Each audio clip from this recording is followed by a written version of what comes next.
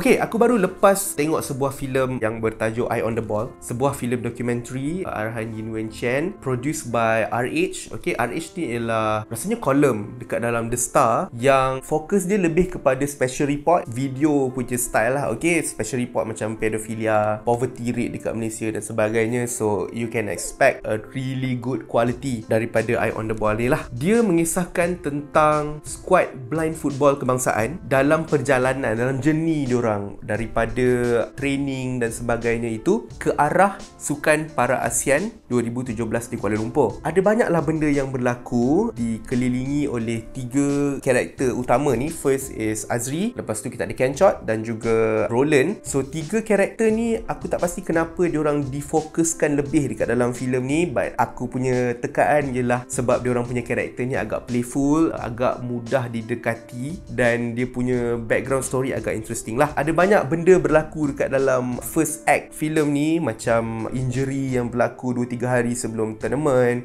masalah disiplin Kenchot kan, ada isu-isu lain juga yang berlegar dengan Roland dan sebagainya. Dan diorang ni semua dikemudi oleh coach dia yang bernama Sunny, which aku rasa filem ni walaupun dia dokumentari, dia tak banyak interviews tau. Dia tak banyak interviews kat dalam ni. Dia more to tunjuk live diorang as an para athlete KKL lah, okay, untuk menghadapi Sukan C dan juga tournament-tournament besar yang lain di peringkat antarabangsa. Sebab stake dia sangat besar. One thing is Sukan C 2017 is the only way kalau diorang nak menang dan tunjuk pada family diorang, sebab semua orang boleh datang because it was held in Kuala Lumpur. Dalam filem ni juga aku suka editing dia, sangat mempat. 80 minit itu digunakan dengan cukup baik. Ada time yang dia bagi kau untuk buffer, untuk process all the emotions yang dilontarkan oleh para atlet ni. Okay, sebab there's a moment of despair, there's a moment of humor, ada macam-macam perasaan yang digaulkan di dalam sebuah filem yang bertajuk Eye on the Ball ni. Dia punya point aku rasa is dia nak memanusiakan label OKU ni itself. Sebab para atlet, kalau kau sendiri as a person yang tak ada kawan dengan orang yang kelainan upaya dan sebagainya, kita tend untuk paint diorang dengan brush yang agak besar, dengan satu perasaan yang